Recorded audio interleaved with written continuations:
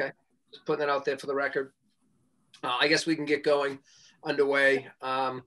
We have two sets of, excuse me, two sets of, what am I looking for? I'm losing my word, Minutes. Jerry. Minutes. Thank you. 2 things of minutes. I wanted to call them notes, and I knew that was wrong. Long day on the side of the hill today. Sorry. Still trying to find my feet. Two sets of minutes that we have to approve today. The dates, I want to set the first one. Jerry, are you comfortable with the minutes you got with the first date? Yeah, I updated them minorly, like putting the correct date on them, for example. Yep. Okay.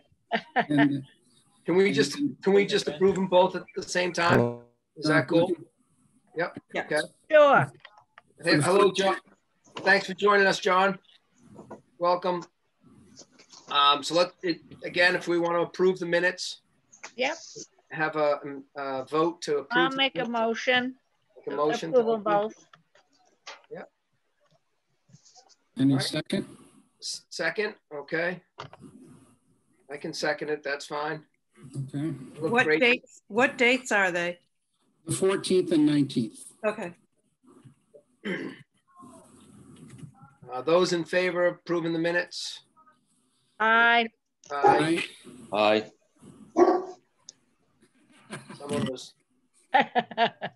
Even the dog. Any of those that are opposed? Yeah, I was going to say.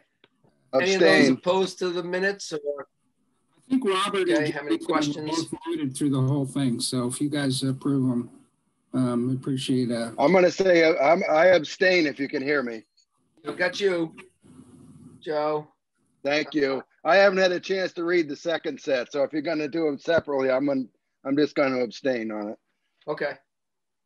And then Robert and John are both muted. I'll give that an aye. Sorry, I thought I didn't know. There you go. All right. John, can you unmute to? John, a vote.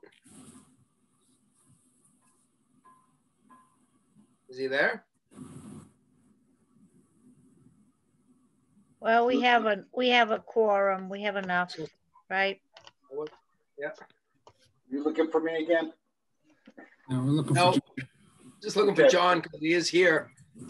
Some type of vote from him. But, all right. Well, like I said, we have a quorum.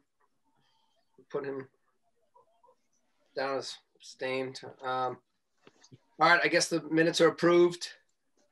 I guess, again, I didn't put out an agenda tonight. Sorry, I haven't been around my computer for 2 days. But I did want to go back to the fields. I know that, like I said, I warned Mike a little bit right before when he got here that I was going to throw it at him and that we would talk about the field project because he's got history on it and was going to talk about it and into it. That sound good, Mike? Sounds good to me. All right, man. It's all you. Okay. All right. It's category 2630-430. And we asked some questions and we received some answers to it. And it came back that it looks like there's $3,000 for materials for the field, $20,000 for contracted company to apply them. That's what we got for a response. I tried to make sense of everything, went back through a couple of years ago on the proposals of the work that was going to be done. And it appears that this time here, the $23,000 is basically for top dressing of the fields. And that's just adding compost basically, as far as I can tell, to get the nutrients up because the backfield is very thin, it said in some notes that I found from several years of playing with this. I think that I'd like to make a recommendation that somebody looks into it a little bit further and finds out how much material is needed to do it and if it can be done in-house.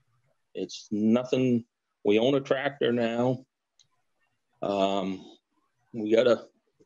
guess we got a new salt spreader. You can use that, or you can hire somebody in town that's got a salt sand spreader that goes in the back of a pickup. There's multiple ways of applying this. This isn't rocket science here.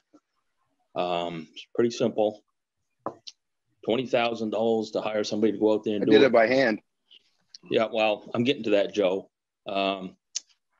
We've kind of put opposition up to this every time. Joe had some pictures back when he did it by hand. I don't know if you still have those pictures. You could share sometime, Joe, but the fields look great.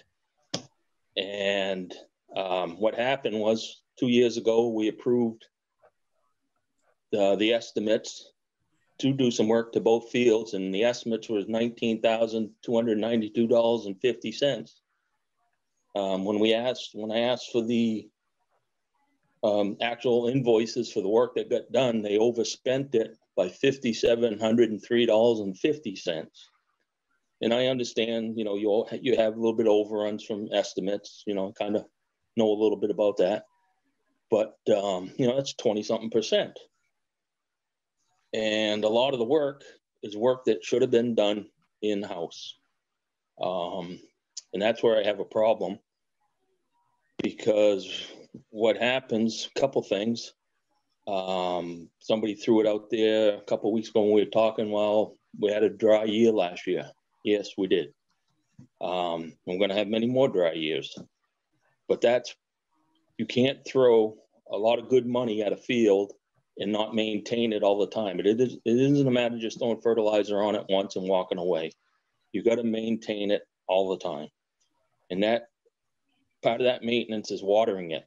The rec department, several years ago, when we built the new field out back, part of that project, they bought a water cannon. A water cannon is a large sprinkler, basically what it is. You hook it to a fire hydrant and it applies water rapidly, and you get your moisture into your grass. Well, last year we had a drought. Not once did they use it. I went a little further. I talked to Nate Hadaway at the town and asked him if anybody came and asked to use the water. He said absolutely not. He would have been more than happy to let him use the water until late fall, probably. He said a group came and saw him, but they were an adult baseball team or a softball team. He wasn't sure, and just asked him if he could help them. And he said he did. He watered the fields for like a week, he said, and then none of them people came forward and wanted to give him a hand. So, it's not the town's responsibility to take care of the school lawn. So he stopped. But he said nobody from the school ever approached him about using water. He said it wouldn't have been a problem. The second thing is, every year they go out there and, we did it once. We put all this money into the field, and what they do, they turn around, they go out there in this late winter, plow the snow into piles so you can make snow sculptures. I understand why you do that. But when you just put 20 grand into your fields and now you're taking the snow and piling it up, you're risking winter kill, because I don't know if any of you, some of you must have lawns at home. We have a winter where we have ice, not a lot of snow, you get winter kill. So you got to decide what you want. Either, you want to use the fields for, making snow sculptures and running on them in the winter when you shouldn't, or, you want to have good grass. Those are just a couple of reasons that I can't support it. I think that whoever powers need to go and get a price on, or get an estimate on how many yards of material they need, get a price on it, and come back to us by next week and tell us this is what we need to do it in-house. That's where I am with that. If anybody would like to ask some questions. Yeah, I think that was brought up last week to get a quote of what it would cost to do this.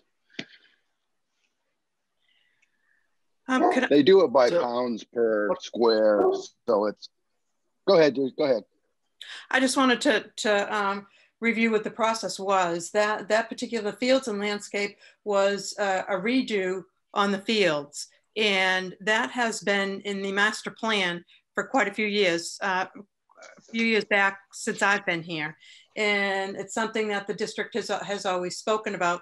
They did go out and get prices. They did go out and with companies that have done other North Country grass areas and fields, sports fields with the other schools, and they were visited and they looked at them, and we had pictures of them, and that was how they determined the amount of money. So the process was followed as far as that goes. This is also was a project the school board began a few years ago, and the board voted to move forward with it. So you know, in order to get the prices, we do get the prices early in some cases. So by the time we're ready to do it, their prices could be up a little bit in some cases. But the bottom line is it's something that again was on the master plan.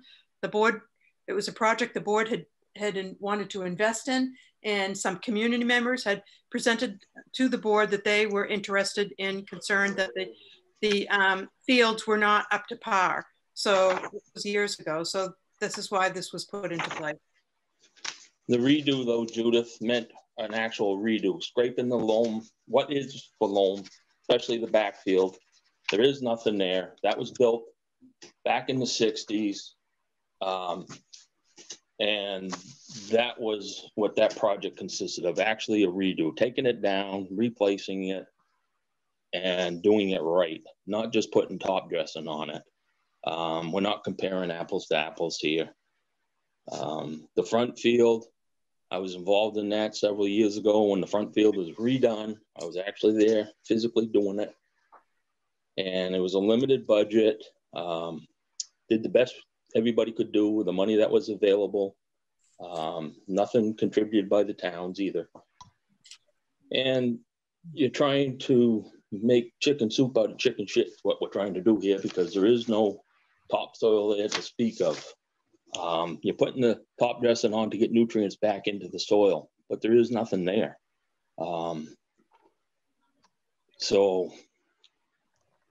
As far as being in the master plan, probably there was something. There's a lot of stuff in that master plan don't get done, but that redo was an actual redo, and that would have been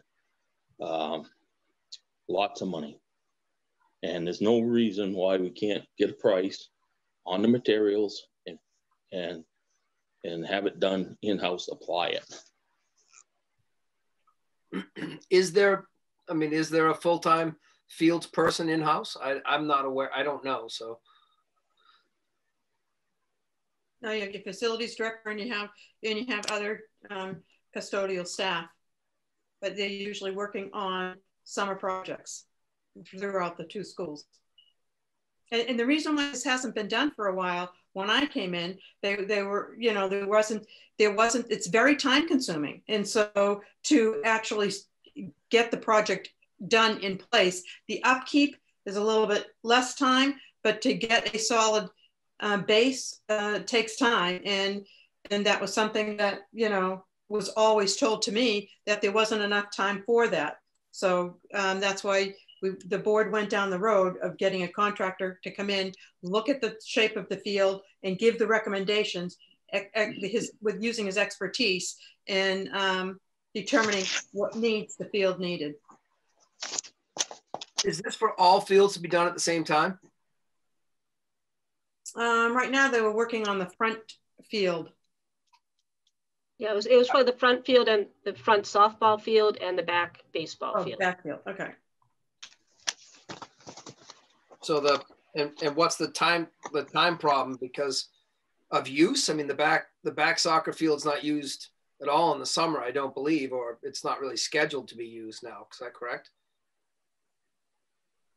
Yeah, I mean, that wasn't the fact that they were being used. It was the fact that, well, obviously you had to work around the sports schedules, but it was the time in which it took to do the actual project. So are you talking about staff time, the amount of hours? Yeah. So, back when we did it by hand, I can understand that, but we have quit do it now. But I think a lot of the grumblings that I was hearing around were the fact that we put this money into it and then it wasn't maintained. That was one of the big grumbles. They let it burn. Well, this past year, nothing was done with it because it was taken out of the budget. Yeah, but we still have all that money invested in before, and they still let it burn. That was the issue. I'm not going to argue. No, I know. I'm just this. Yeah, I mean, any field you have to, if you want to maintain fields at all, you have to water them. Someone has to get out there all the time. If you want to keep them nice, and you have to mow them.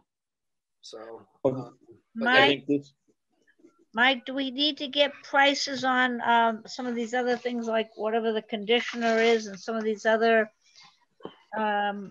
treatment, chemicals or whatever they are?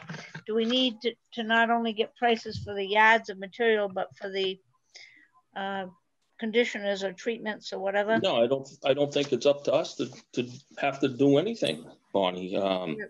They, in their justification to us, they said mainly dressing the back field. That was the justification we got on the questions that we asked on January 11th. It says right here, this is for 2 fields, mainly dressing the back field. Then you go through some notes and it talks about how thin the topsoil is out there. That's nothing new. Everybody, that's been known since 1963 when they built the damn thing. You go out, to do it right, it's all going to come off and be redone, spend hundreds of thousands of dollars. They're trying to put a top dressing on it so it helps establish a growth, gets the nutrients back in. And it says right here, $3,000 is materials and $20,000 is for a contracted company. I read that as this $3,000 worth of materials and $20,000 to have them come put it down. This is, we should be talking amongst the budget committee. I'm justifying. I ain't going to argue with the administration over things that I don't feel they know about as far as the history of it. And I don't want to get into argument about it because I just don't feel that I'm arguing with anybody that knows anything about it. I'm telling you what goes on. Right. Obviously there was no water. I did my due diligence. I asked the town, if somebody threw it out there, well, maybe they didn't let us. Town told me absolutely not. Nobody ever came to use it. I haven't seen that water cannon used in 3 or 4 years. And why? Because it takes effort to do it, I think. We invested $25,000 2 years ago to get these fields up. Everybody said how good they looked the first year. And then last year, they walked away from it. If any of you, I got a picture I took last summer. The infield on the softball field down front had enough grass growing through it, you could have mowed it because they bought a drag. All you had to do was go out there and drag it once a week and keep the growth down. Didn't happen. It's just a lack of maintenance, Bonnie. Yeah, I agree. And if you want to make a motion as to an appropriate amount of money, or wait until next week until they come back with the price of the yards of material. I mean, I think we should wait till next week. They should go out, come back to us with something. There's 2.2 acres out there, according to them. It's pretty simple, but I don't feel that I should be doing that work for them. Deb, what is the amount of money that the information that we gave to the budget committee, is that what was going into the budget? Is that the explanation that's going into this budget, or was that the previous year? This budget, you gave it to us. We gave them the estimates from the initial estimates, and then we gave them then the next time they asked us for what we actually spent. So that's what we've given them so far, but we can get those all broken down. Yeah. Broken down. Hold on, Bon. What do you mean broken down, Debbie? You just asked for us. You just asked us to get you the cost of the materials, so we can get you that. To do what needs to be done. Right. Okay. Yep. You asked what is the cost of the materials versus the labor. Okay. Being done in-house, I'm saying though, because you already gave it to me an explanation that there's $3,000 in materials and $20,000 for the contracted. I would assume that's what you got from your. It's not in the original estimates that we have because it was $13,000 on a biannual maintenance agreement that they wanted. So with the paperwork. Bi-yearly, meaning twice a year. Bi-yearly, every other year. No, bi-yearly meaning twice a year. Biannual is every other year. It was in the fall and the spring.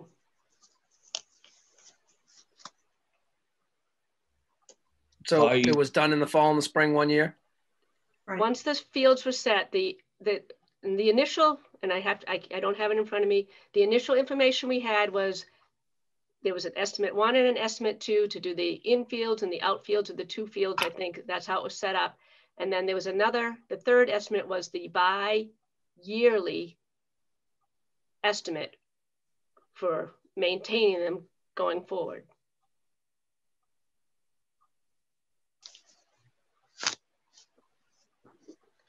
So our expectation was for them to do it and maintain it, so we don't do any maintenance?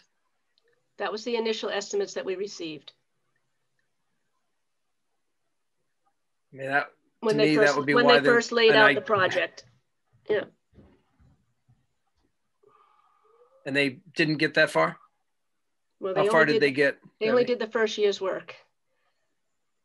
But we'll get you the breakdown of the materials that's in those pieces. And the pieces you sent were what was spent and what the initial contract was? I think we gave you the initial estimate for the fields, the infield and outfield of both fields, and then that bi-yearly upkeep. And then we gave you what was actually spent in that first year. And then what was the number that's in the budget this time? Is that an estimate, or are we just using the old numbers? Yeah, we have an estimate for that also. But we haven't seen that estimate? We just have that number? I don't know if we gave you that or not. I don't know if that 23,000. You gave us in writing $23,000. Yeah, did we? I don't know if we gave you the breakdown. I think that's what you're looking for. 3,000 for materials, 20 for contracted labor. Okay, we gave you that. Okay. Yes, you did. Okay, so just one last clarification question for me. Joe, in the past, you have done this particular service yourself by hand in-house successfully, no major issues, right? And now that you know that there's even more heavy equipment to be able to accomplish this, you find that to be feasible, right? Just your opinion from having been in that position. My opinion, it's absolutely feasible. We ordered, UNH used to do our soil samples. It costs like $20 to mail them in. You mail them in. They'll send you a pamphlet of what you need to put on per square. And I used to order it through Vermont, some stuff through Vermont. And then you just go out and spread it. But I do agree with the first part of the contract as far as getting the compost and getting everything up to grade. I do agree with that because the fields were hurting nutrient-wise and everything, and it was hard to get it there. I have no problem with the first part of it, but as far as maintaining, and I absolutely believe it's in our capability to, we got to save some money, something that we can do to save some money.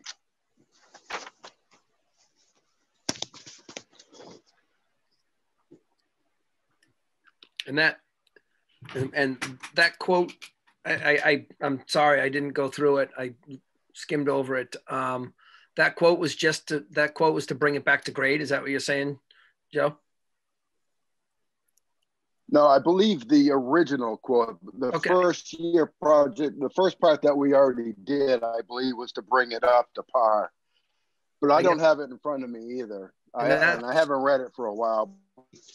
And that's where I'm going. We're already at grade, right? I mean, they're graded and everything. Now it's just maintenance. Now it's just topsoil, seed, spread. I mean, that's all I did with soccer fields forever.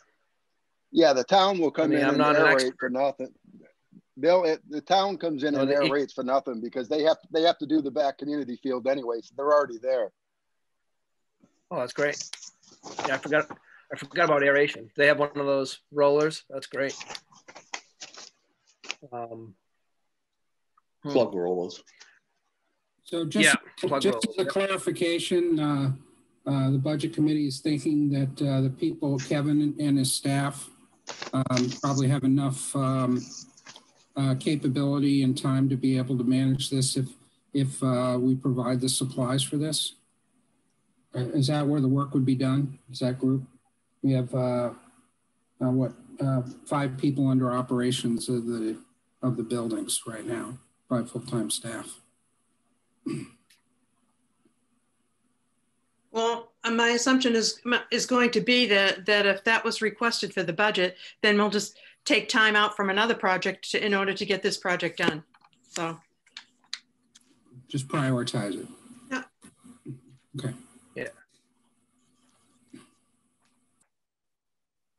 Yeah, I mean, that's exactly how I hear it and feel about it, Jerry. If that's what you're asking, I agree. Yes. Thanks. So we would like to have, I mean, it seems like we have the amount for materials. Mike, didn't you say it was $3,000 for materials? I'm just telling you what was given back to us on January 11th when we asked the question. Yeah. Okay. It's in that response. Yep. You guys all have it. The response was that the money, the $23,000 is for 2 fields, mainly dressing the back field.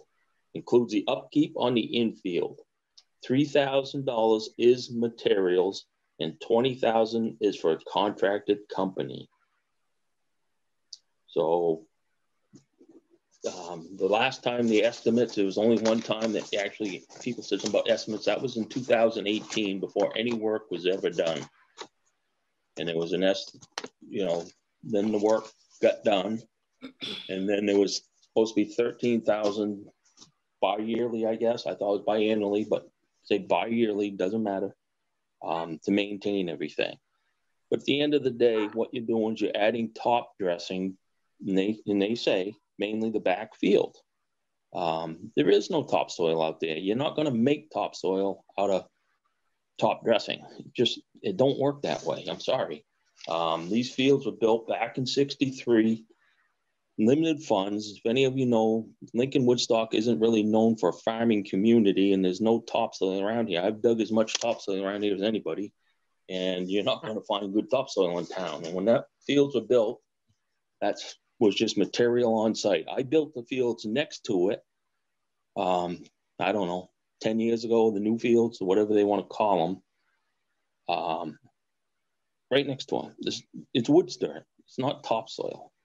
So you got the same problem. Yeah, the backfield was built, but from the deer park, they hauled the sand from the deer park pit.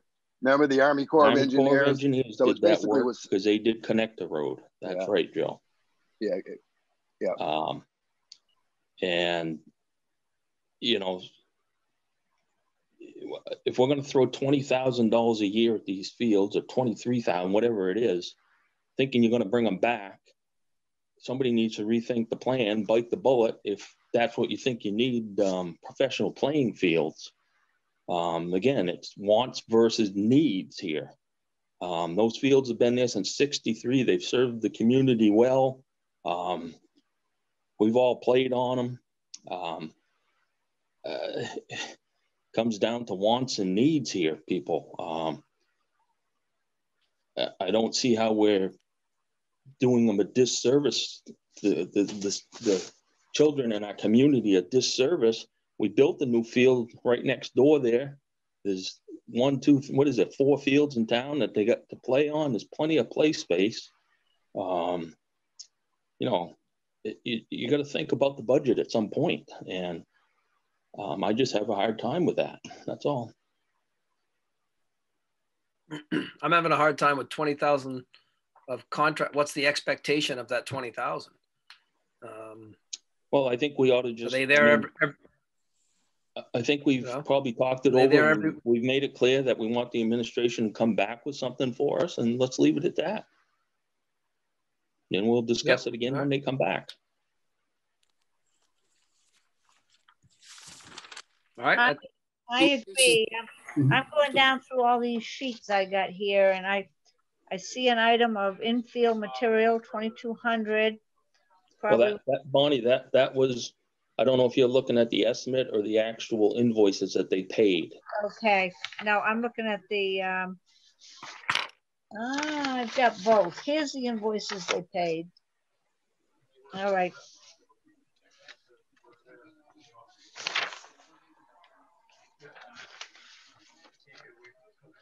But at any rate, the 3,000 has got to be New material, 2180.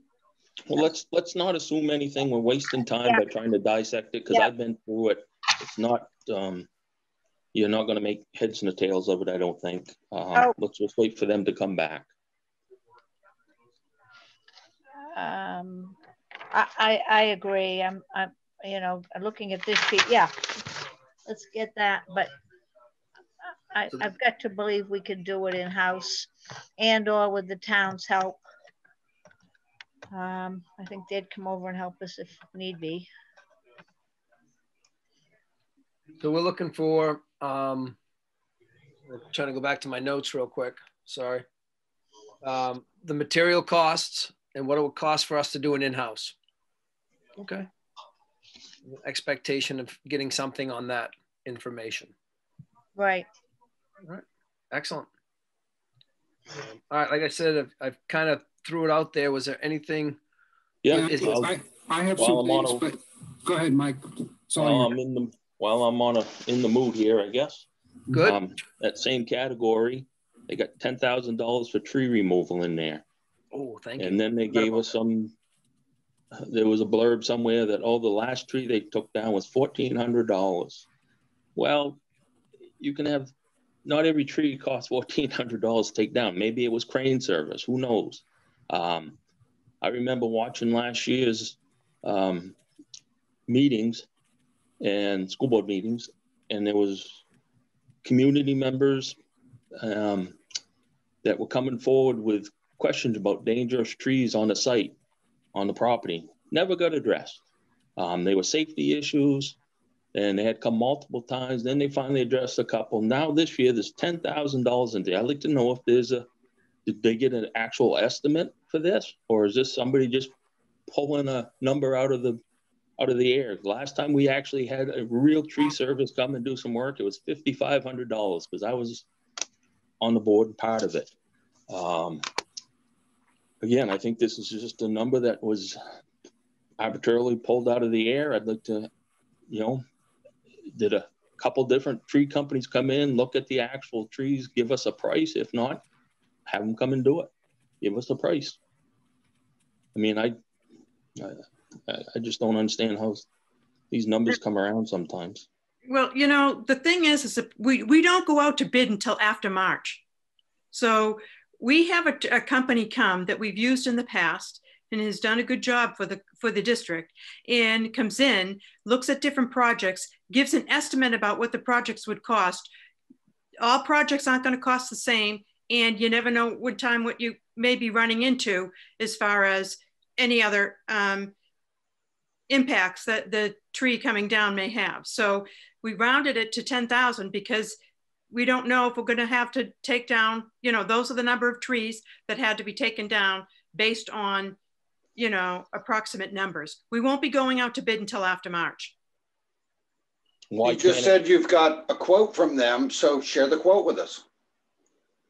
I don't. I said they came and they looked at it and they said, we based it on what happened last year with the price of taking trees down. So in looking at the number of trees that need to come down, it's a budget. It's an approximate number. It's a guess. That's right. Okay, then Mike's justified what he's saying. A guess can be lower too.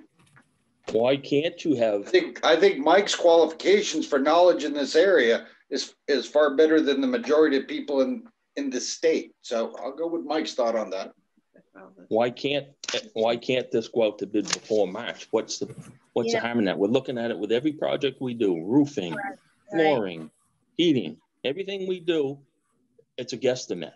Put it out to bid. Have your scope of work. Put it out to bid. We have done this in a few years ago. We did do this on things before we came to budget season. So we had actual numbers to tell the taxpayers, not these goddamn estimates and guesstimates is all they are.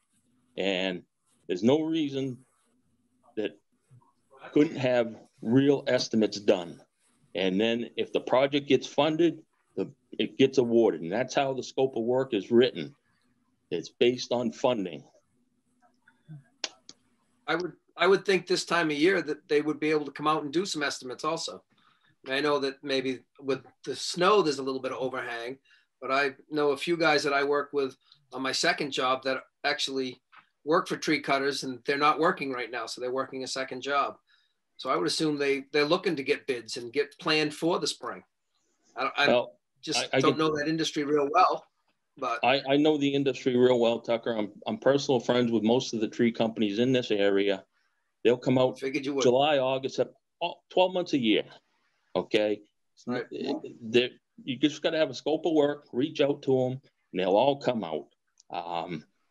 This, again, I ain't going to argue with people about it. That's all it is. It's just excuses, and that's all we ever hear. I'm just going to get wound up. Mike, I know. Mike, you actually doing something new. Words right out of my mouth. Not being the rubber stamp that the past has been, and that's going to shatter the whole lot of people's worlds. Well, in general, you have to get an estimate. I mean, anybody has to get an estimate, and you know, it's kind of a double-edged sword, because then you've got this estimate, and so contractors know you've gotten these estimates and put that amount of money in the budget. You know, and so of course they know you have 18,000 to spend. So of course the bids are going to come in, but that's the way it is. To develop a budget, you need to get 2 or 3 estimates for whatever it is of any consequence. Some places have, well, any project less than 5,000, we'll guess a bit, but any project of a certain size, you need an estimate. So you need one, even though it kind of gives the guys that are going to bid on it later a rough idea of what kind of money you've got to spend, but you have to get estimates. So how do you build a budget? Well, with the estimates, I will get more detail. I'm sorry, what was that? I said, with the estimates, Judy, I will get more details. I'm assuming that's what you're asking. So you're going to get some more detail. Yeah, if you're going to get some estimates, yep, you can get some estimates. That would be great. For what you have described as work, it's simply a look at the site for safety purposes, and they determine what needs to be done to meet those safety criteria. So you don't have to spell out a whole lot here to get an estimate on this. This is a pretty straightforward, very easy thing to do.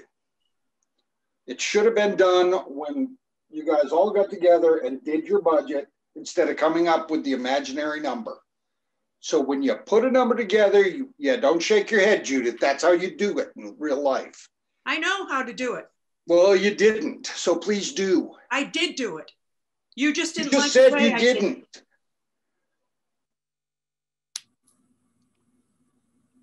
Where are these trees anyway?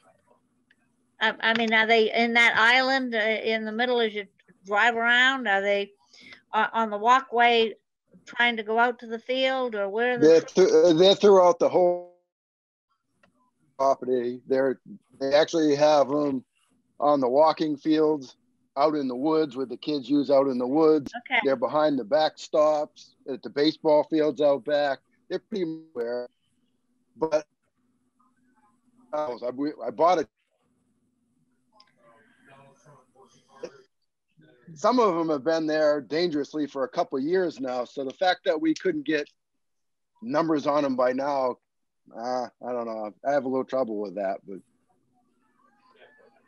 Joe, I would have, and Mike, I would assume they would prioritize the different trees too, so that in the estimate, if there were 50 trees, 25 at a severely dangerous or something like that. I mean, well, I mean, some of them come down by storm, so there's no way to predict them. But you know, there's no way. It would be impossible for any staff to do that. But yes, some of them should be prioritized to severely dangerous, widow makers. Which again would allow us to have a better idea on, okay, we need to take down 20 opposed to 75 or something like that. Just kind of thinking, all right. And I'm wondering if we have to get a permit to take the trees down, you know, if you're over a certain. No, they're on our property, but. Okay.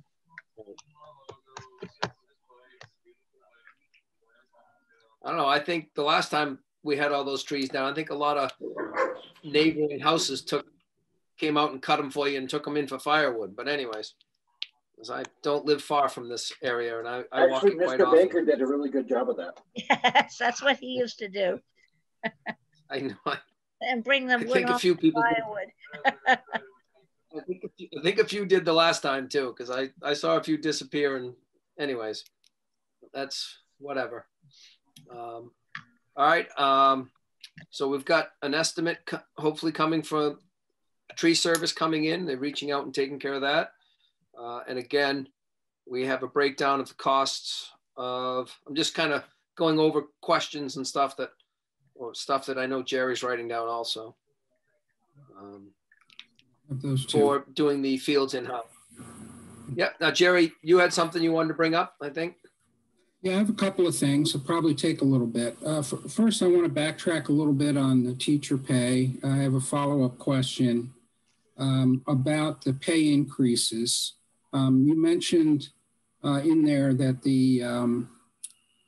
this is a 2-year, the discussion with the teachers union covers for 2 years. Do I have that right, Judith?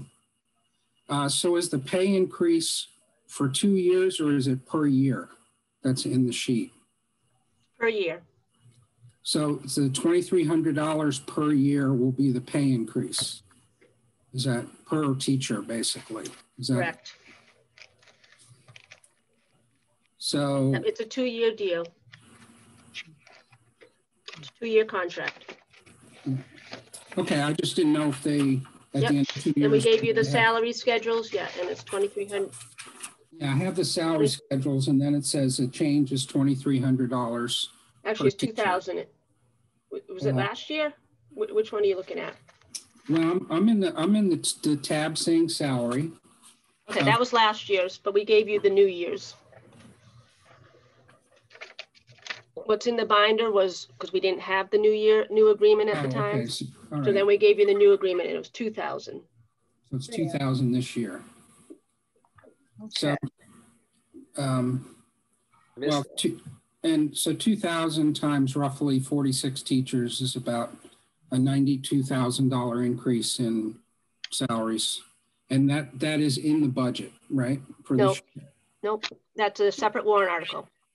So it'd be a separate warrant article for 92 plus the 65% overhead on top of that, or not? Yeah, we gave you the breakdown in the last set of questions that you asked.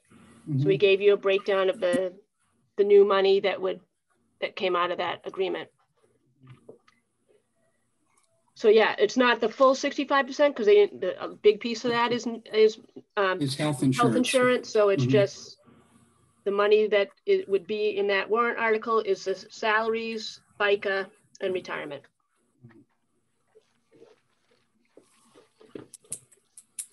Yeah, so I mean, pay increases in the 3 to almost 5.5% range is pretty high in this economy in a year when we had 50% unemployment in town. That's just, and we're starting at a cost per teacher of $91,000 roughly. So that's just my comment on that to the rest of the committee.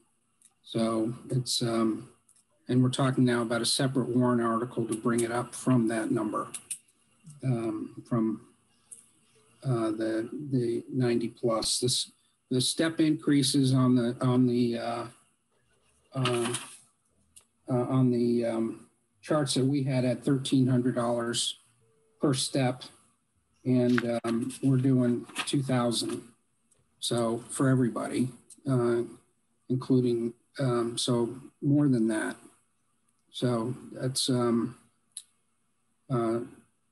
just a little added comment based on, you know, what we've talked about more exhaustively about teachers in the past that we may want to think about between now and next time.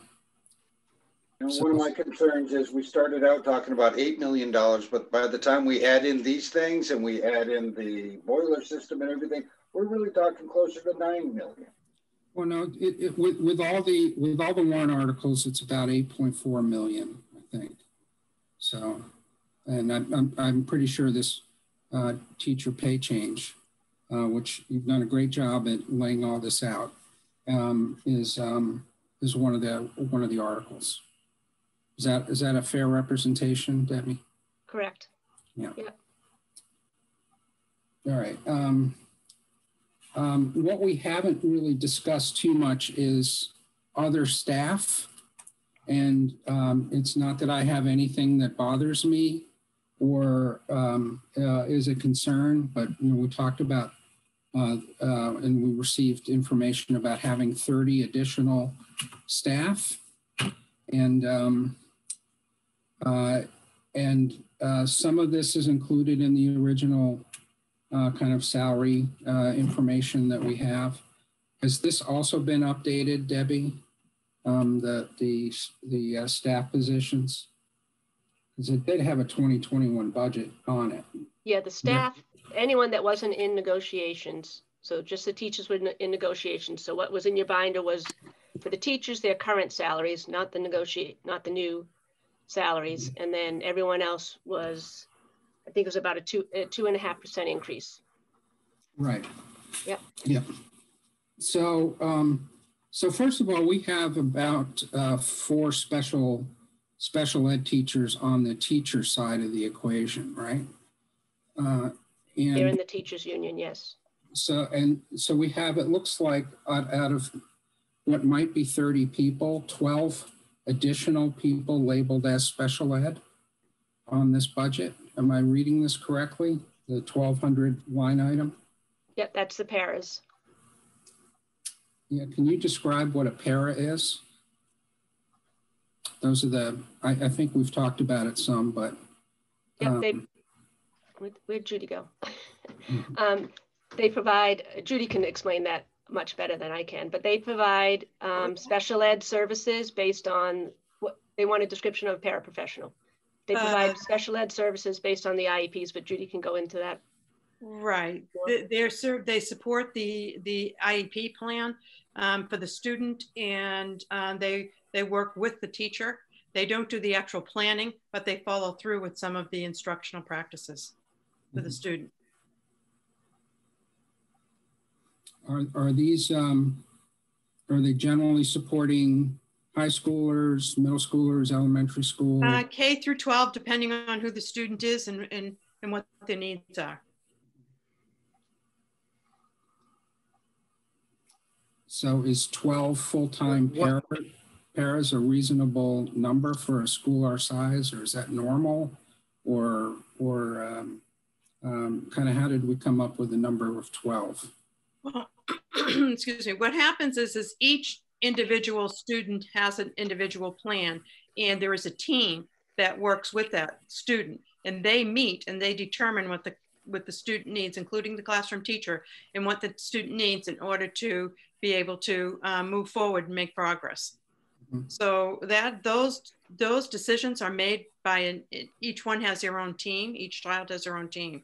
So I would say, yeah, in this particular case, we don't have paras that are not working with students. All paras work with students in the building. So it depends. This year there's 12. If a student moves out, or a student moves in, there could be more. We also have to take on, if a student moves into the district with a para from another school, that team has already determined the child needs a para. We have to start that IEP with a para in our district, and then we determine ourselves if that's needed.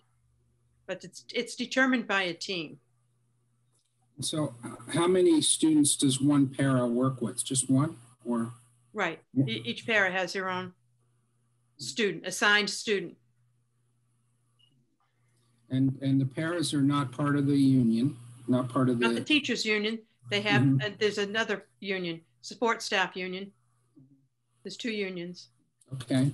Do they, I'm not exactly sure how that flows through to the overall budget, to Debbie's budget in terms of the spreadsheet. It's not regular education. Is this under the special education line? Yeah. So where we have about $478,000, I think, in the budget. Yep, you have teachers and paras in that line for special ed. Okay. And so they're going to have a similar, looks like maybe a little less, but a similar rate of, they're part of the retirement system and full health insurance and everything like that. Yes. But it looks like a significantly lower rate of pay than teachers, members of the teachers union. So that, so that's, would you say, Judith, that's 12 of the 30 people that you listed as being part of the organizational staff in the school system? Well, you have 12, I mean, support staff, as far as support staff goes, or I don't know. What... We had talked about 46 roughly, I think, teachers, correct, teaching staff, and 30 other staff. So you have custodians. Right. And we'll go through the rest, but I was just wondering, okay, is this 12 separate from the 30 or is this part of the 30? Or... Part of it. Part of it. Okay. Tucker, is this making sense what we're talking about? Do people know about the salary tab in the budget book, or as well as the other sheets that have been provided? Yeah. I mean, I'm actually looking at it right now. What is there a special qualification for a para? No, not necessarily. They do have to have a high school diploma, and they do have to have a certification that they receive from the Department of Education based on the level of training that they've had. So when we see somebody, that's para ones and para twos. When we see somebody there and it says MS afterwards, does that mean they have a master's degree, or what does an MS mean? MS is a master's degree. No, that on that chart, it's middle school. Oh, middle school. Sorry. Middle school. And BA is a bachelor, or? Yeah, some of them have a bachelor's and they don't have the certification, but they're all working on getting the certification. Mm-hmm. But if they don't have it, they don't all have the certification at this point in time. Is the certification the PAII or PA? Is that the certification, or NECC? Yeah, the PA, para 1 or para 2. Oh, I see it now. Okay, para 2. I got it. Okay. Can you give some examples of the characteristics that would end up having a student require one of these folks? A lot of it's on, some can be, it could be behavioral support needed. And it usually is designated by the component of health and safety and medical. So if they have medical needs that have to be taken care of throughout the day, then in the doctor states that there needs to be somebody with the child, then that's what we do. So it's medical or in its safety, and depending on the level of academic ability. So do any of these kids have a tendency towards violence? No, not necessarily. No, we don't have that. We have students who have behavioral issues, but it doesn't, safety issues. You know, sometimes we have runners, you know, that will run out of the classroom, or, you know, there's just different disabilities that you know. I missed a good part of that. Could you please repeat that? The internet locked up there for a second. Yeah.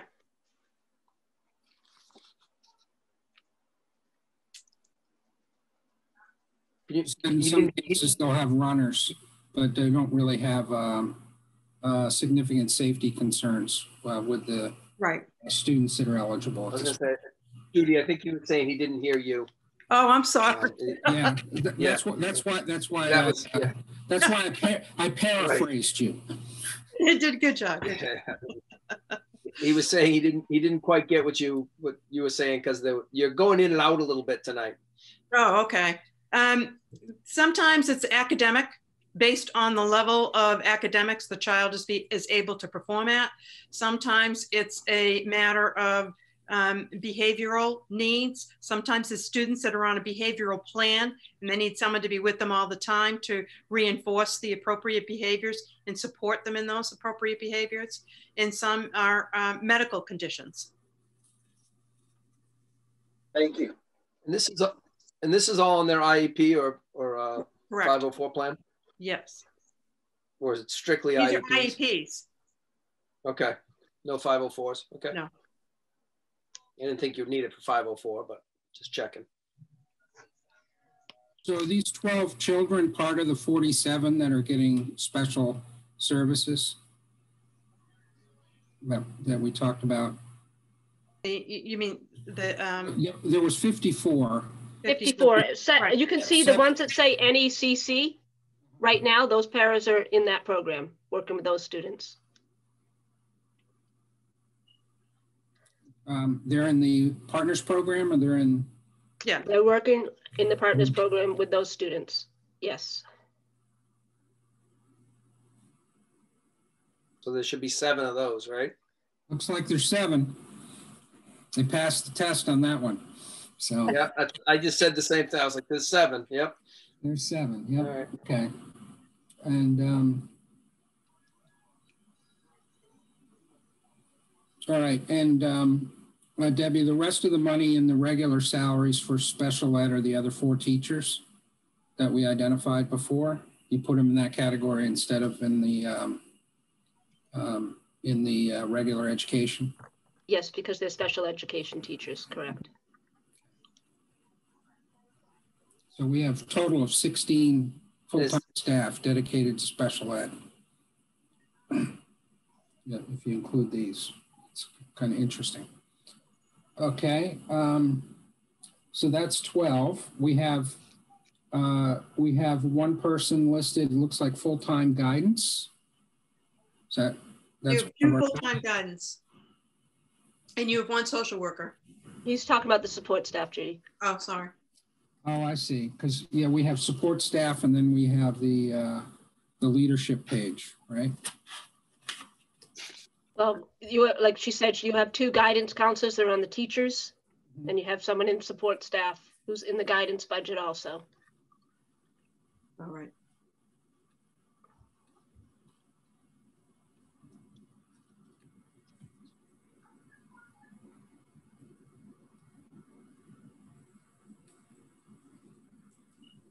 Yeah, I guess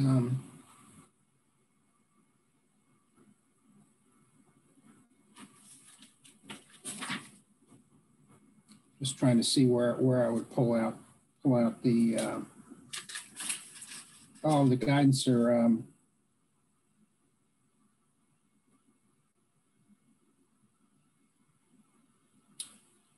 what's the category of that? Is that 2120? Yeah, 2120's guidance.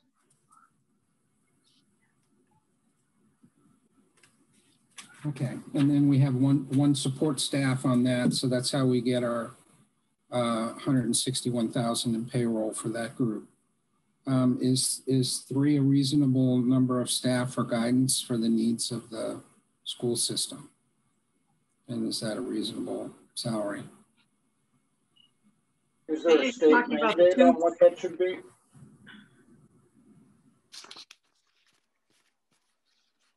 My question was, is there a state mandate on that? Generally, you know, X number of students, the state will say X number of this position.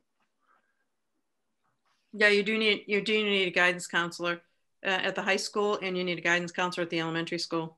What guidance is an elementary school person receiving? I'm not clear on what that role would be. The elementary guidance counselor works with social emotional needs of students. They have small groups that they work with. They also do classroom lessons with the whole class.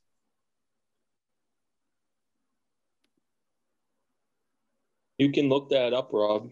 I haven't looked at it in a while, but it used to read, wasn't it? Didn't it used to read that if you had 500 students, you had to have at least 1 guidance counselor? Wasn't that the threshold? Yeah, I'm not sure what it is now. It was 400 before, so. Last time I saw it, I think it was 500. So okay. we fall well within. what the state guideline is. And the amount of time for doing each one of these jobs, can it be managed by one person for that number of students that we have? Seems within the you have two different buildings. And you have two different buildings, 6 through 12, and you have K through 5, and their schedules are filled every year. There's no. My experience with him, with the guidance counselor, he's got a lot of free time from what I've seen. Half the time, I don't even find him at the school when I went to find him. My experience does not support what you're saying, but that's just my personal experience. Okay. Well, I mean, thanks for that. So the two of the senior guidance counselors are part of the teachers union. That's why they're on the other page, and the staff is not. All right.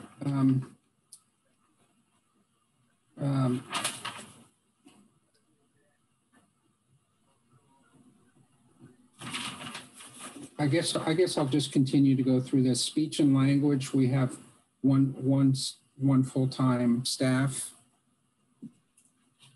So. Well, Jerry, we explained earlier on in the budget process that we currently are contracting out those services. All right. That's why I went to 0. Thank you. Yep. Yep. Yep. Library services, 1 staff. I was just trying to see where the 30 are. That's all. I'm just, and you have 1 support staff, right? Yeah.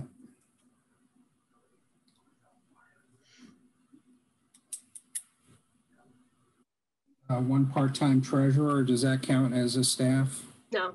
No.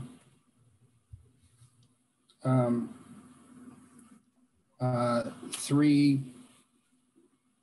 part to full-time in the office of the superintendent, not including senior management there. Right. 15, 16, 19, and 2 in the office of the principal. It's 21, and then 5 in office of the operation of the buildings. No staff.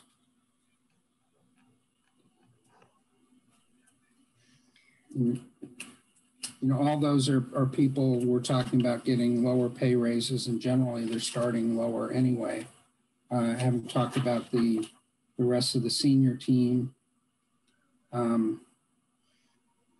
We have a superintendent, business administrator. Assume that's like a director of finance that may participate a lot in evening meetings. Doing a great job. Technology coordinator, we've talked about. A director of pupil services. Do I know what that is?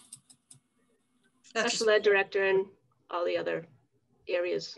Right. Pupil services, but it's primarily your special ed director. Special director. It's a special. People call it different names in different districts. Okay, and where does that go in the budget? Her salary is under the SAU staff, even though she's not physically located here. So it's under the office of the superintendent? Yeah, because that's where it normally falls. Okay. It's a district-wide position. Mm-hmm. And then the principal and the assistant principal. So that kind of gets us up to about 32.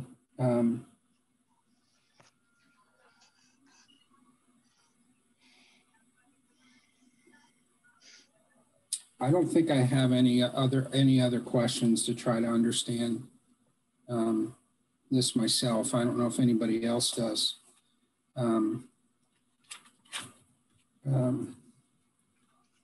You know, or has any comments about the level of staffing of any of these functions.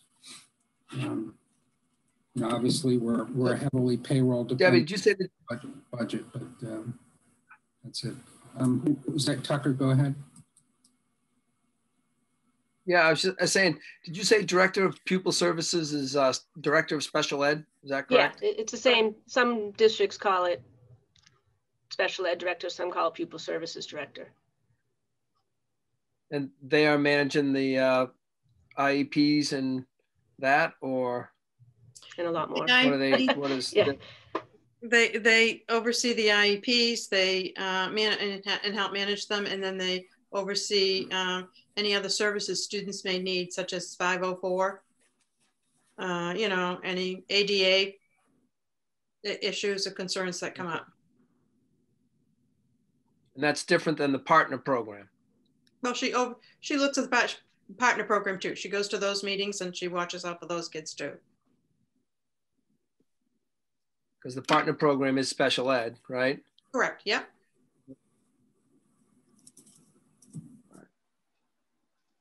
She oversees basically all the paras too, correct? Lost you, John. No, that was me. That was Joe. I was asking, I believe she oversees the paras too, doesn't she? Yes. She oversees all of the special ed staff. Yeah, the whole program. That's what I thought. Yeah. All of special ed, which encompasses the partner program as well. Do we have any consultants or anybody She's else? busy. Well, sorry, I'm sorry. I thought you were done with that question. Do we have any consultants or people in our system that are non-employees? Any consulting services? I saw three other, the nurse, well, of course, the occupational therapy. Yeah, so all of those, so like services. Yeah.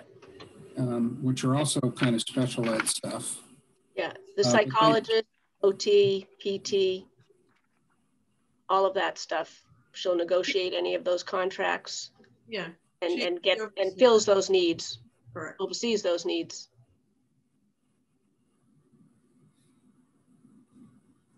And there's no other consultants?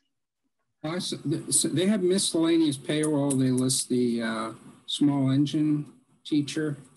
They list the nurse, and at ESOL, I think was. Yeah, the ESOL, that was just a breakdown of that teacher. Yeah, and just because we have the small engine teacher, he's not part of the union. He's part-time. He's not part of the union. It's only a couple blocks a day, and the nurse will. Yeah, we used to contract that. We had a nurse. We contracted that out. Now we have in-house nurse again. So, now, do we have somebody not part of the union? Do we have somebody that just does the like the Medicaid billing issue? Where is that person? Don't we have someone that does that billing? No, we don't have any staff on the inside. Each one takes care of their own records and passes them on to the SAU. And the special ed director oversees that. All right. Because I think at one time, didn't we had a staff person that took care of all the. No, everyone's always taking care of their own. Okay. And then we go through an agency that works on that. And how much does that agency cost us? So it's in the budget. It's it's like 9% of the actual revenue, 9% of the revenue that we actually receive. And there's no way we can do that in-house? Oh gosh. You would need at least a full-time person, if not more. A lot of regulations.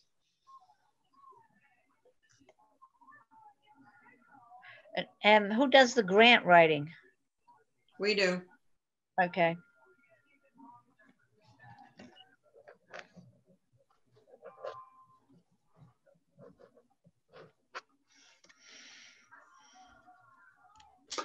Have you developed anything in support of gifted students over the last several years since the last debacle on that? What we have done in the past for the younger grades is we've had little summer activities that, for, 3 weeks or so at a time, where they've gone into the technology enrichment, depending on the interests of the students and the interests of the and the availability of the teachers. And they did have the elementary school was doing some. You're not on the same page with me. When I say gifted, I mean gifted. My kid went through that school and was out of there at 7 years old because she was ready to graduate high school. The school did nothing for her.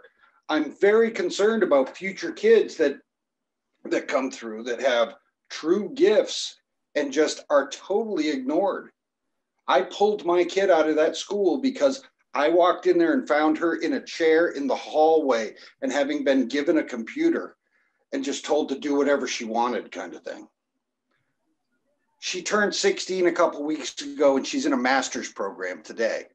You guys, what are you doing for gifted kids? Not a kid that wants to take an extra class or something. I mean, someone seriously with capabilities. The school failed my kid incredibly. So I'm very concerned about other kids. I have the means to be able to take it. I pulled her out and did my thing with her and she's doing great. But there's a lot of people that don't have that capability. What we have done with some students is they've gone through the classes, what they are capable of doing, what level they're capable of working at. They attend classes at that level. That's not true, because when my daughter was there, she was told that she couldn't attend higher classes because she wasn't old enough to comprehend the material that was being done. And that's your current guidance counselor that came up with that brilliant stuff. Okay. Well, you asked me what we're doing now. You're not doing it. We have had students who are at a high level, perform at a high level, and who have been placed in high level classes based on their performance level. Can I jump in here real quick? Sure. Number one, I'm not sure what is out there for programs and stuff to address something like that. But as a budget committee, I really don't think we should be singling out guidance counselors, teachers, and stuff like that. Can we just keep it at, I don't know what programs are out there that you're talking about, Robert. Are there actual programs that test kids like that? I'm not familiar, but as a budget committee, maybe we can find a number somewhere and add it to a budget for something like that. I am not sure what's out there. I'm not sure what's in the school. What I'm talking about is looking at the kids' needs. When you're talking about special needs kids, it's not only kids that are having troubles. It's some kids excel, and that's a special needs kid too. And when the school goes and takes a special, yeah, can they take That's what I'm saying. Is there something out there that, I mean, I'm not the person to say that, but as a budget committee, what we're doing here right now, maybe they can come up with something that we add into the budget or programs. Yes, exactly. I think we're getting away from it a little bit when we're actually attacking the actual people that are running these programs. Let's just stick to the programs for right now. I get what you're saying, but we're here to come up with a solution. Yeah, well, can they take a college course? I mean, can they go to PSU and? Yeah. We've had kids do that. They do Running Start. They can take college courses. They can take courses online to meet their needs. What'd you call it? Running what? Running Start. It's the kids can get college credit a teacher has to, I think, have a master's degree and has to sign up with a college, and they can take a class in high school, say like a biology class or whatever, and get college credits, as long as the college accepts that. But it's called Running Start. It's a program in New Hampshire. And I mean, it just seems like that's not something a lot of our students are taking advantage of, because I haven't really seen it pop out on the budget. Is that? I mean, it's just part of the teacher teaches it, and then the kid can get credits for it. Yeah. They just have to do the paperwork. It's not an extra cost, but it does. You don't have to pay tuition to get a class. No, it might be minimal, and the students might pay for that, because again, we might split the cost. I don't think so. I'd have to check with guidance. I haven't seen, but unless they're free and reduced, they might be able to get some money towards it.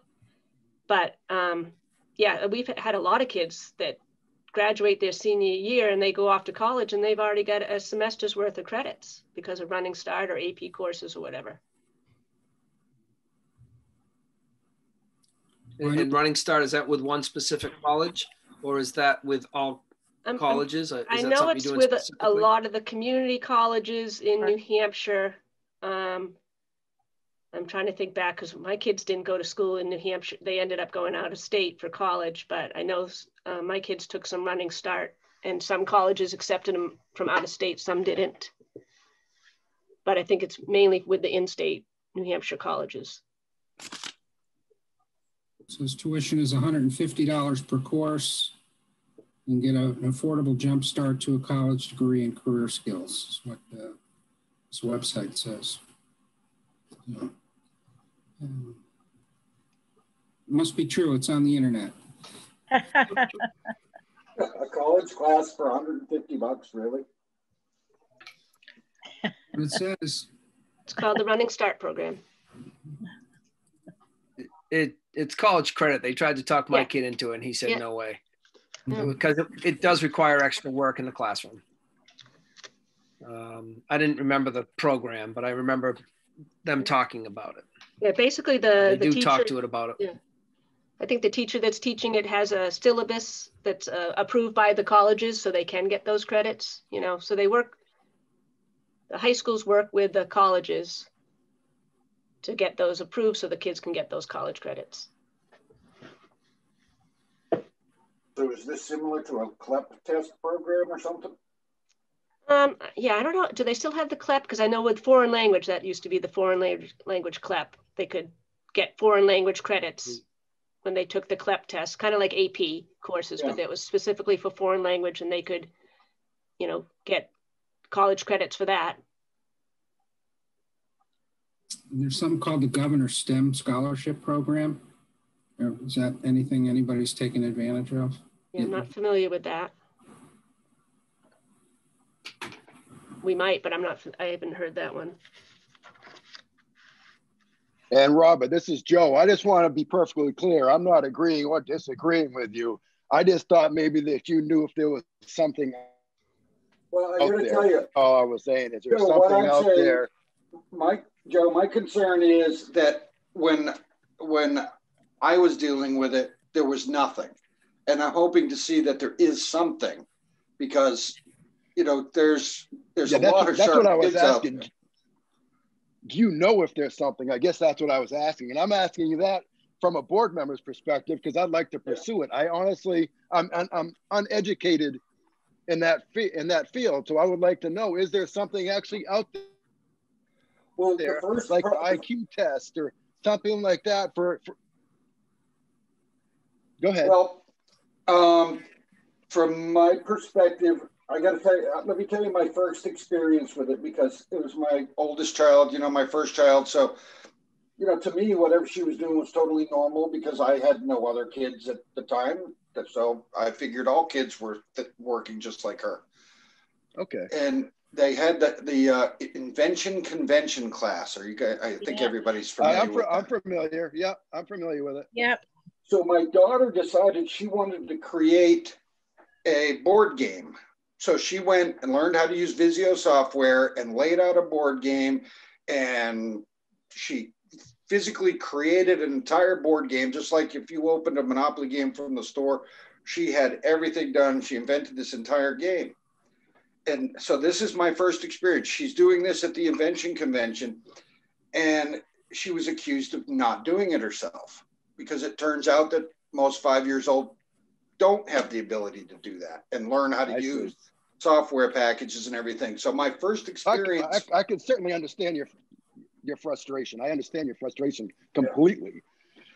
So I was like launched into this thing, and I went to the school and I said, what do you do with this? And I was going back and forth and getting nowhere. And one day I went in to speak with specifically the guidance counselor, and I literally found my kid in a chair in the hallway. And you got to understand that that's when you learn that your kid is being ostracized because she's too smart. And other kids are thinking, oh, she must be in trouble. She's out in the hallway in a chair. the whole experience went downhill from there. And if nobody's recognizing, you know, when these kids have these abilities and nobody's got any program set up to be able to do anything for them, this is equally as bad as if there's somebody that needs help in the learning areas. It's, you know, but they're figured, oh, they're smart, that's their problem, don't worry about them, and they just get shunted to the side. In fact, I went to the state in the Board of Education and dealt with them, and I had to bring in lawyers because I had to get her graduated from high school, and there's a state law saying you can't get graduated until you're 16. Well, I proved that one wrong too, because you can't go to college unless you have the appropriate stuff, unless you want to bank credits, if the college will accept you. So there's a far. I guess my whole point was I do understand exactly your situation. I do understand what your daughter went through. My comprehension is, from a budget committee and board member, what can we do to fix that if there's not something in place? And that's not a discussion for tonight, but that's well, actually, there is an answer to that. You've got your state testing, which ends up taking a year to get back to everybody that, you know, gets it. But you can quickly recognize you know, where kids are at. And when you get a second grader that's testing out of high school, you know. Well, yes, and if we have that in place and that did happen, then obviously somebody failed your kid, and that's, nobody will deny that. Yeah. But I was just wondering if there was something else in place, or that could be put in place to immediately recognize that talent. That's my point. I'm uneducated in it. I don't know that. That's what's got to happen at the administrative level. But the thing is, the administration doesn't care because the state's not measuring them on that. And the administration is concerned with what the state measures. And that's the focus. But we have I mean, I wouldn't say they don't care, but maybe that's something that's not recognized as it should be. Yeah, I would say I strongly disagree that they don't care, but I think you're bringing up first of all, congratulations on having such a talented child. Boy, that's really fantastic. We would all hope for as much for our 16-year-old. And I know how much we all worry about how our kids are being handled and treated, whether they're, you know, having problems or not being recognized for what they can do. So I both, you know, kind of celebrate what you have, and I totally feel for what you have. I would say, you know, looking at the budget, it does appear the budget, you know, is kind of weighted towards helping those that have special needs, special problems, bringing those that are, you know, maybe have to work a little harder to get up to standard, reach that, than in providing opportunity for what I've heard in other school systems called the talented and gifted programs to help, you know, do something to help them achieve their full potential. That's just what it looks like in, you know, from a budget standpoint. That doesn't mean that's what the attitude of the school or anything else is.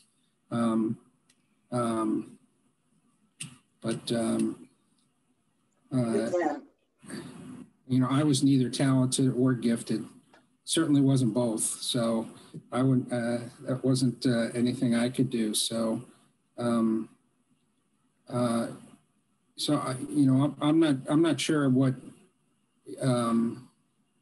we can do here. You know, just thinking out loud to kind of infuse a little bit of that culture into the kind of overall mission of the school system, and whether there's something in the budget that can do that. It does look like there's some programs that are incredibly cheap, but, you know, maybe not directed for somebody of the enormous aptitude and talent that your daughter has. Is kind of somebody who's just kind of growing out of the school system a little ahead of their time, and maybe has got some ambition with the things like the STEM program and Running Start and so on. So, because she certainly sounds like she was off the charts. So anyway, thanks for sharing that. I don't know exactly what to do with it, but the thing is, if it's I not do being think there's an issue measured and nobody's looking for it, then you've got some really sharp kids that are bored to death that end up going down that road of, you know, sex, drugs, and alcohol, because there's nothing keeping their minds busy, and they're just like, what the hell am I doing here? And if nobody's looking for it, or if everybody just ignores it because that's an easy kid, that kid's going to get an A, who cares, you know, then it's really doing a disservice to those kids. Can we ask administration to come up with some ideas? I mean, what do other schools do to meet the need of the gifted? I remember the day when we thought we were doing great shakes, and we put $600 in the budget for the gifted kids so they could go to some sort of a conference. And that was what we did, $600 we gave them. And I think, you know, all along, a lot of us have thought that that was way too little. I got to tell you, I'm going to give them some slack on this one, Bonnie, because I went to the state level. The state has a phone number to call the Department of Education for gifted students, but nobody answers it. There's no answering machine on it, and it's not covered financially either. There is no support at the state level, and no public school that I was able to, that I investigated, had any offerings of any kind. And it's very disturbing to see that, because there's got to be so many kids out there in different circumstances that just don't get to reach their potential. Where's she getting a map? I think it's something. I think it's something that should be. I think it's something that should be explored. I think it's something that we should put on a agenda list for things to be looked at. Because I think also we lose those kids from our community. We lose them to Holderness and Phillips Exeter, whether they are, you know, they're not going to be as gifted as Robert's daughter, but they are gifted and they are talented. And I don't think we want to lose those students. I think that's what's important. I think we do need to go down the avenue of you know, the school looking towards that. I don't know if we have that right now, but I think it's a great thing to put forward. And I think it's something that whether it's the budget committee or it's the school board, you know, I think it's more of a school board pushing to push that. And then it comes around the next time we look at a budget. Unfortunately, it's not there, but it definitely needs to be looked at, because I think like I said, I believe we're losing kids. I can think of one off the top of my head that went to Phillips Exeter that was fairly gifted as far as I could tell.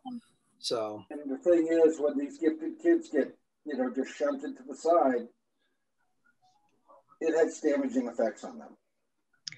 And I'm thinking nowadays you can't get away with, back in the day, you really had 3 levels of high school classes. You had the academic, you had the business, and you had the general. We don't have that system anymore, do we? And at least then you had maybe 5 or 6 kids that were academically ahead of, you know, the average. And that was a help at least. But I don't think you can categorize kids like that anymore. And you probably have to teach for the average child. I mean, a teacher has to present the lesson probably so that the average student, you know, can grasp it.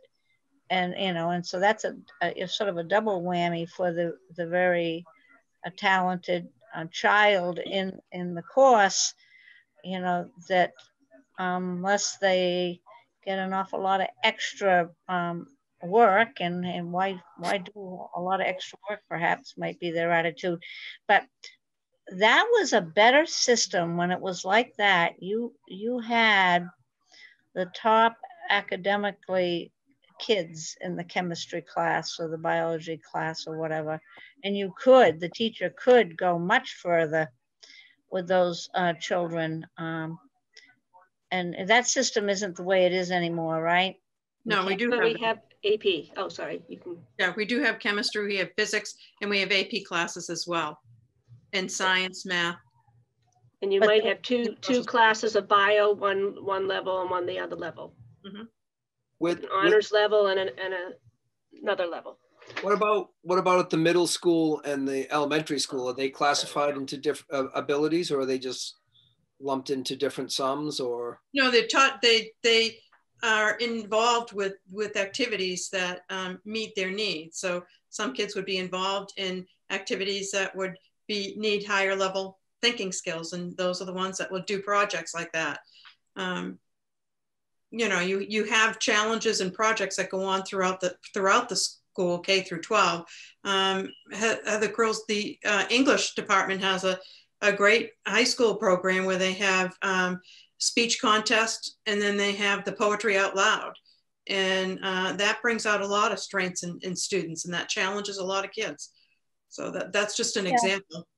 I know that, but are they leveled, or are they all in the same classroom? So if I'm teaching one class with 4 kids who are really struggling, as you said last meeting, that I'm a 5th grade teacher and they're only at a 2nd grade level, I don't have time for that kid that's at the 5th grade or the 6th grade level if he's in the same classroom. Are they all in the same classroom being taught, or are they have differentiated instruction? So each child is instructed at their own level. So you have group lessons and you know, and group activities where students are placed in their own level, and then they work with that level. There are also groups within the classroom that are multi-leveled, so that the students experience working with kids that are not just at their level. They're all different levels. So there's different activities to meet the needs of the students within a classroom.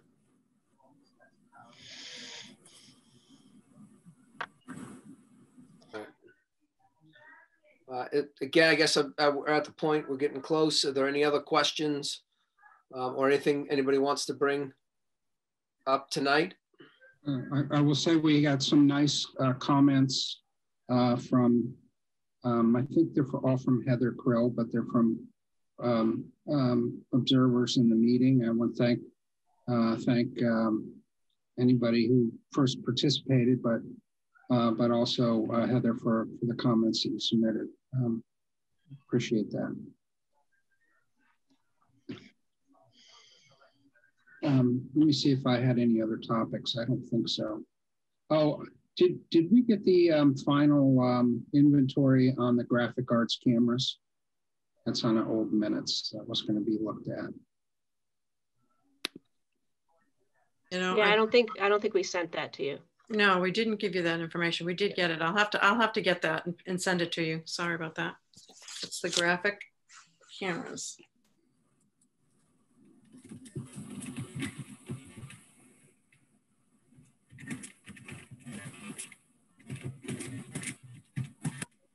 All right. I think I don't know if there's other things. I know we're gonna discuss the fields a little bit more next week as we get some numbers put to us.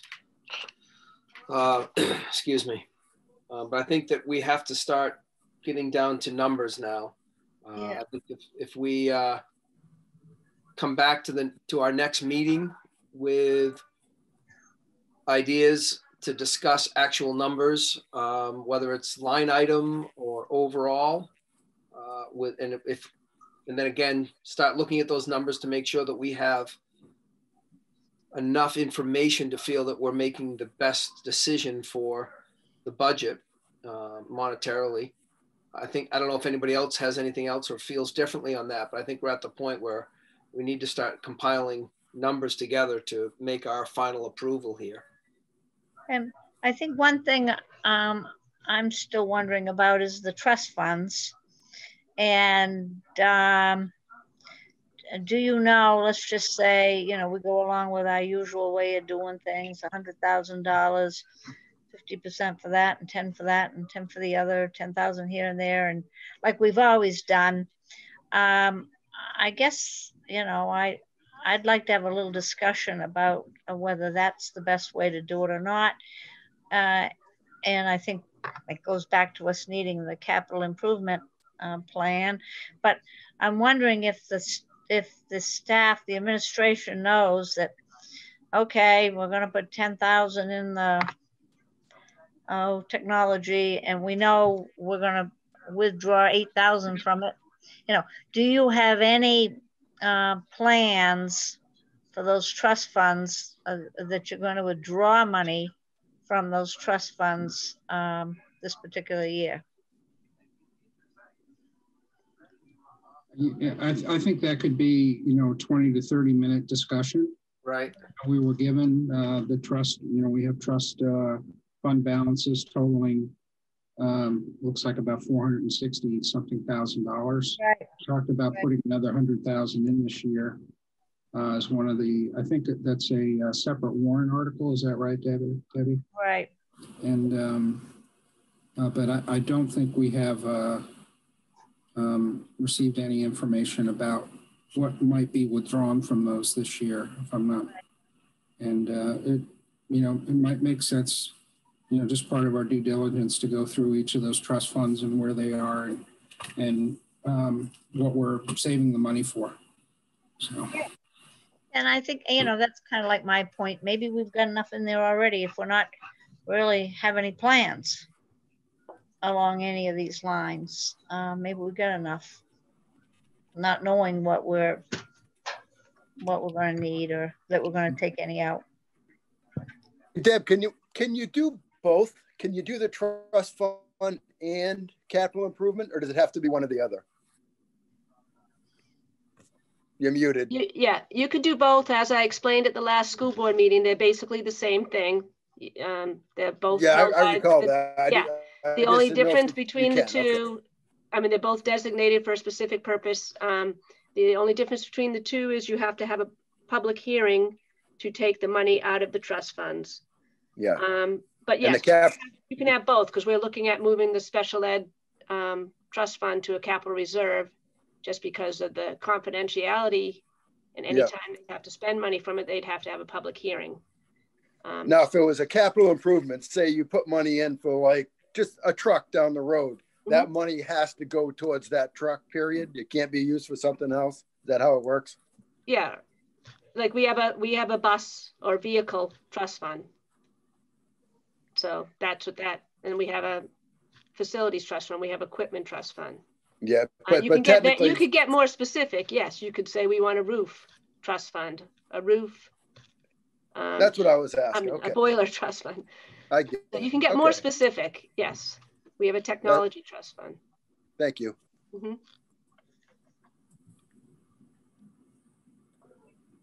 I have been contacted about a very specific item. And that item is petty cash. It's been voiced to me that there's some questions about how much is in petty cash, how does the money get there, and how does it get dispersed? I didn't write that down.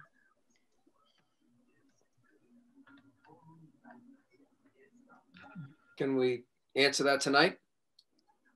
Yeah, we did have a discussion about I'm that. not really sure what you're talking about. If you're talking about the student activities accounts that are held in the high school principal's office, that's what those accounts are. Those don't have anything to do with this budget. We have. Does your administrative office have a petty cash? We don't. No. We have no petty cash. No. Everything runs through our general fund cash account. So what is petty cash in the school?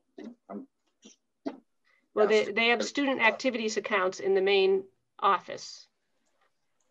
That's what we would consider petty cash. So that's dealing with separate things like that.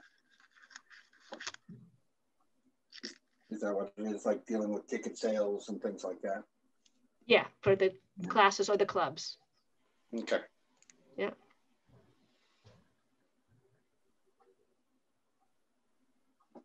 All right. So it looks like trust funds we want to put on for the next time around. Can you send me, again, the questions are sent through me. So if you guys can all send them Sunday, I'll send them out Sunday night, and we should hopefully get them Monday, answers to our questions, so we can look over them for Tuesday. And it looks like I'll add those questions, or can Bonnie refine the questions you have about the trust funds? Sure, sure. And I don't think I have to add the questions on the tree service and the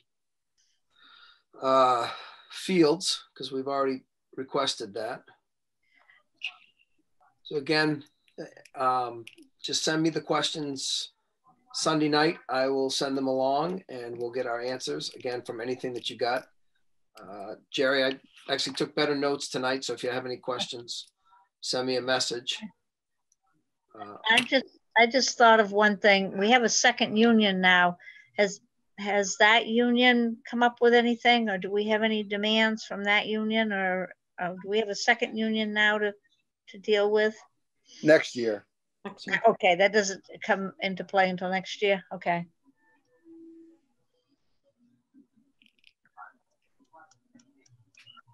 All right, does anybody have anything else? Should we call it a night?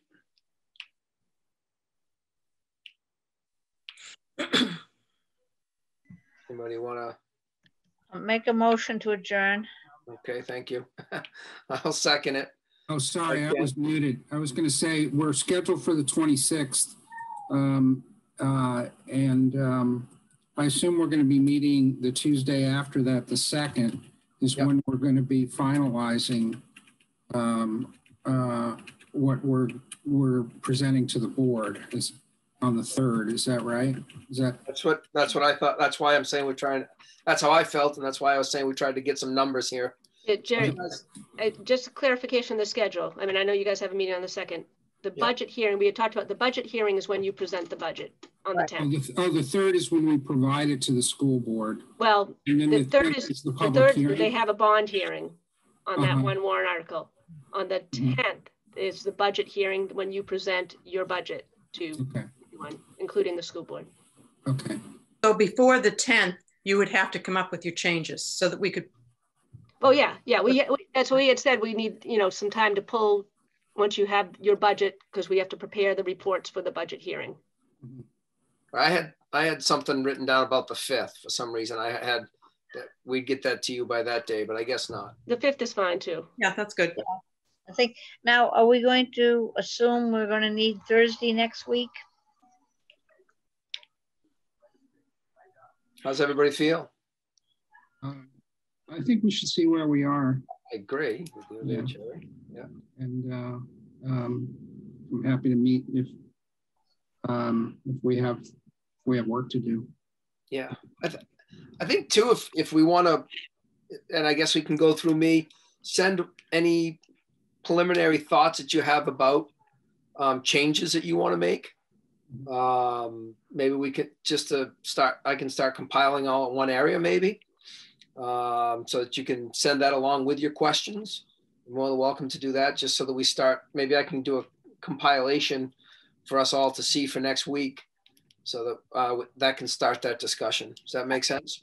I think if we do that, we better make sure we're just given a list of our opinion, and make sure that we don't chit chat back and forth among ourselves via email. Like I say, I want to cut, and you say you want to cut. I mean, just boilerplate, provide the list, and if we all agree to not comment on it, I'm saying, so that it's perceived that we're doing a lot of business via email, and we've been so good about that. I can honestly say to anybody that asks that we haven't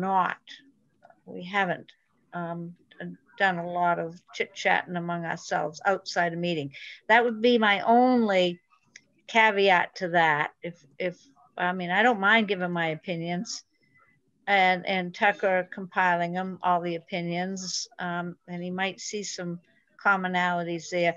You know what I'm saying? I'm just warning us all that it could be fraught with a I think that's a great thought, is that we shouldn't be talking amongst or even outside of the committee. But I think we need to start, and again, it's just preliminary. It's not definite.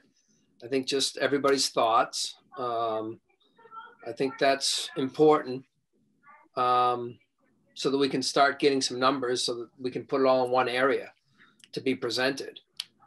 Because we've got to start getting it done. Yes. Does administration see any problems with us supplying a list of our thoughts, supplying it to Tucker, so long as we don't hash it over? Just a list. They're going to send the list to the SAU and then we'll send it to Tucker? What do you think? You know, I just don't want us to taint the wonderful hard work we're doing by somebody criticizing us and saying, well, we went there to meetings and we talked about things and didn't really express opinions on them. And oh boy, they sure did. in an email to anybody, be it sent to the, do you know what I'm saying? Is anybody else a little sensitive about this or not? Well, I mean, you know, I know a lot of people. I mean, it's about people's livelihoods. It's about people's children. You know, we're all here as public servants. You know, we're trying to straddle the needs of taxpayers to see when they make a contribution that it's being done efficiently and for a good purpose, and to serve our kids. So, you know, we're trying to do both. It's not, you know, obviously people are not going to agree with everything that everybody says on here, and you know, I'm sure that it's you know, it's not as joyous an activity as doing Rotary, where everybody's really pleased to see when we show up. So, but it's another aspect of public service. It doesn't. I think it goes with the territory. I'm not happy about it, but you know, somebody has to do it. We're asking people to put a lot of money up. You know, especially for people, this is their only property. You know, it's a lot to ask. So yeah, I don't mind stating my opinion. I'm not afraid of a thing. I'll state it. You know, that's just me. And Bonnie, what I think, but I just don't want anyone, because I know we are not doing it, think that we are afraid to say it in the meeting. So boy, we're saying it in emails. You know what I'm saying? I see. Well, I see. That's my point. That's my point. I guess everything, and that's why I say just preliminary numbers that you're thinking about. And it's going to be presented. I'm going to show it. It's going to be shared. And that's when the opinion should come out, is when we all start talking again.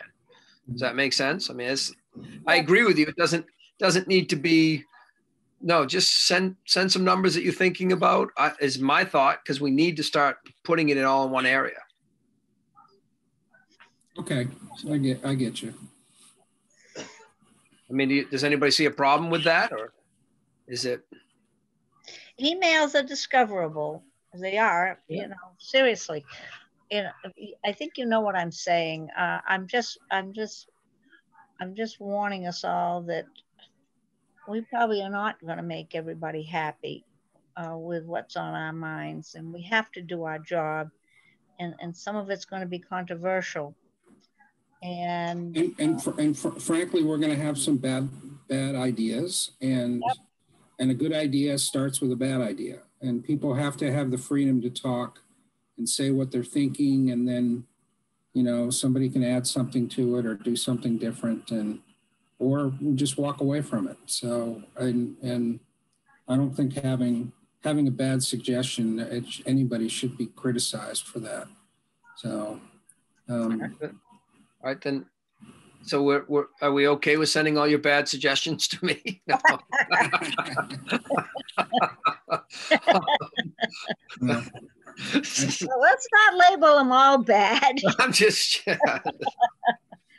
know, I'm just saying it because I don't want to taint our good work. And I think it needed to be said. And I think that this is a very professional group. And I think if they can just, again, it'll all be public when we meet on the next Zoom meeting. So again, if it's bothersome, we can throw the numbers out when we get together next time.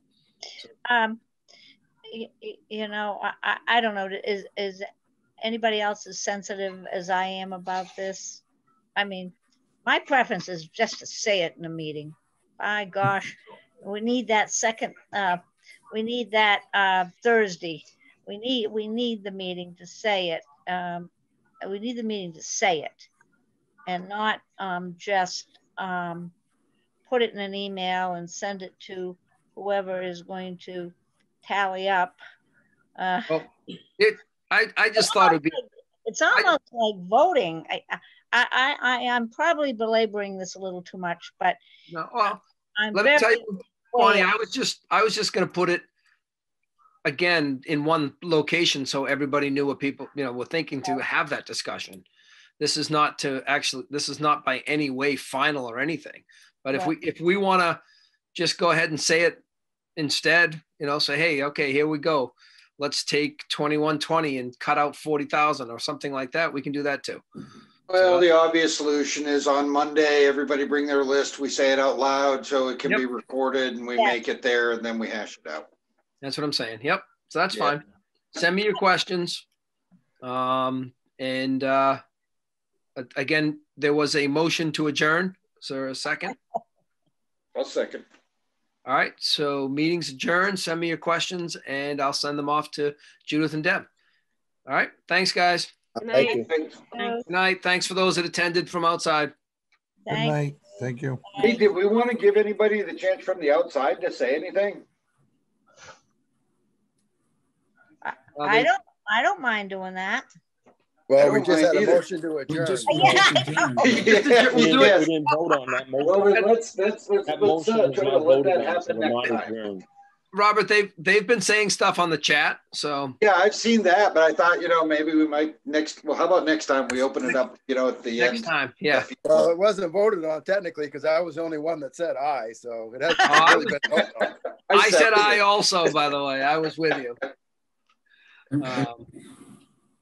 But I think we can actually leave that for the next time, and then maybe they also can have some stuff to think about if they want to come back and talk to us. Sounds good. All right.